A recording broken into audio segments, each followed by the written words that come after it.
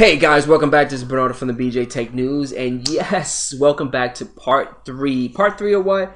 Part 3 of creating a tiered storage spaces with dedupe within a server 2012 R2 data center.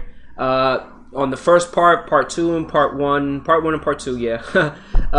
We've been using Microsoft's virtual labs, and the reason why is because it's there for us to learn. And I'm actually doing this stuff with you guys because I want to learn with you and you guys want to learn with me, so why not? Let's do it together. I think on part 1, I got my notes again, all this information is going to be provided at the description so you guys can check it out.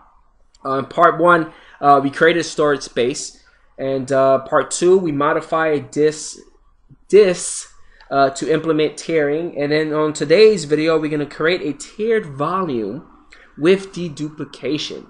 As you can see on the screen, I left you guys off here doing the last command to get the information of the invoke command that we did on our DC control to create multiple SSDs and HDD hard drives, or to our physical disk.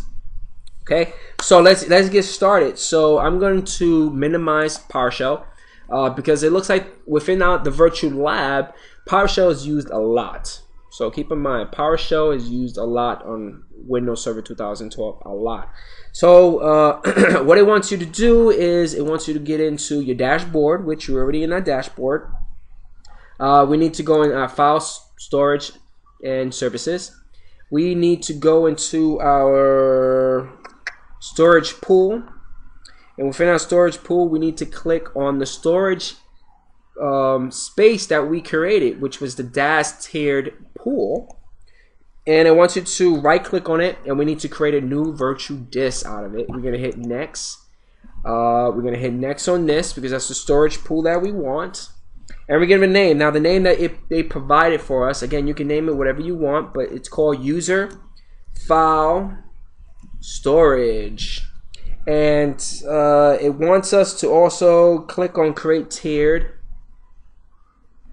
on this disk, on this virtual disk. It wants us to check. We can't check that off, so that's pretty strange. But it says click, yep, type the blog, click create storage tier on the disk. Okay, so click next.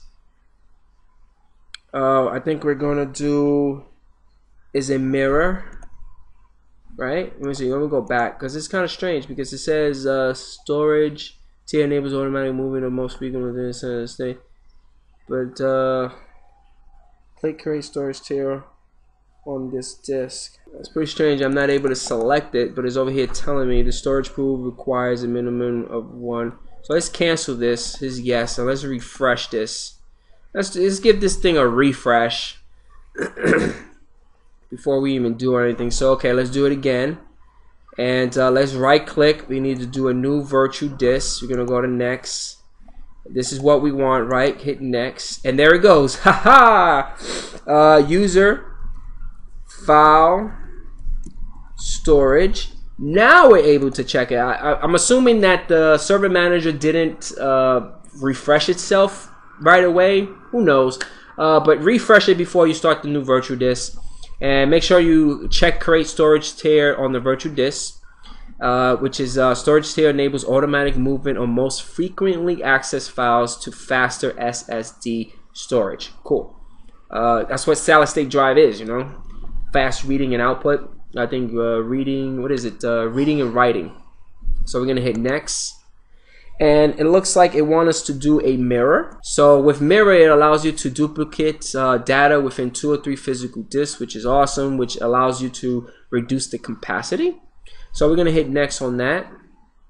The only one option that it basically says on the paper right here, again, I'm gonna provide all this information to you guys, but it's a fix.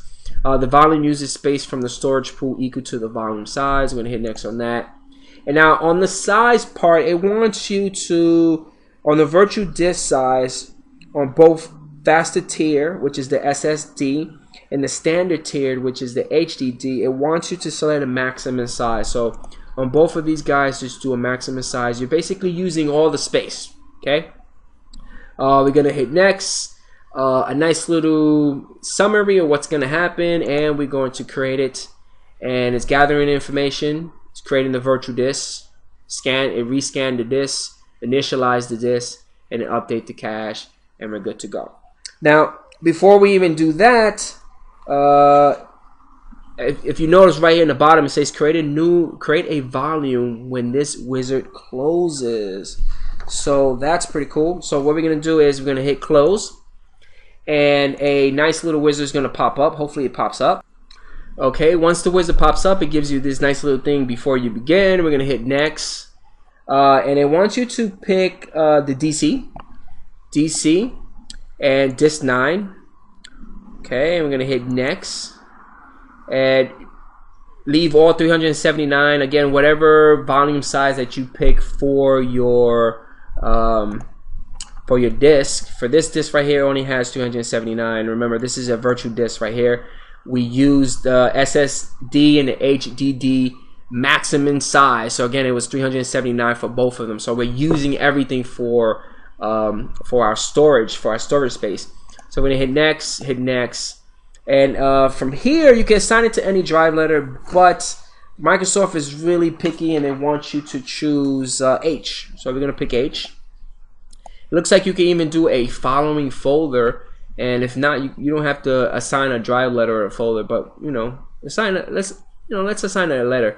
So we're gonna hit next, and from here, select NTFS, which is standard for a lot of shares format. That's the format for a lot of shares nowadays on Windows file servers. Default, we're gonna leave it as that. Volume label, we're not gonna call it anything, just call it new volume. This is not recommended, so why not deal with it? It tells you right there, not recommended. So let's hit next. Now the dedupe portion right here, the data duplication, we want to do a general purpose file server. Dedupe files older than blah and 0 days will basically be deleted, I believe. I'm not too sure what duplicated files older than in day 0 does. I'm assuming it deletes it. Okay. And once you complete, we hit next. Oh, and actually you can set. Let's go back. General purpose 0. You can actually set a schedule, which is pretty awesome. Look at this. This is pretty cool. You can actually set a schedule of when you want the deduplication to start syncing up between folders. So that's pretty awesome. I'm gonna leave everything as default. Hit next, and check your summary. And once you're satisfied, just hit create, and it's gonna again gather information, create the partition, format the volume, add the access path, enable the dedupe, configure the dedupe, and then update the cache, and then we're gonna close it. And that's it, guys. That is how we create a tiered volume with deduplication. I think on the next video, guys, which is part 4, I'm going to show you how to create a new user file share within our new volume tier that we created on this part. So hopefully you guys enjoyed this video. If you have any comments, leave them right below, and I'll catch you guys on the next one. Peace out.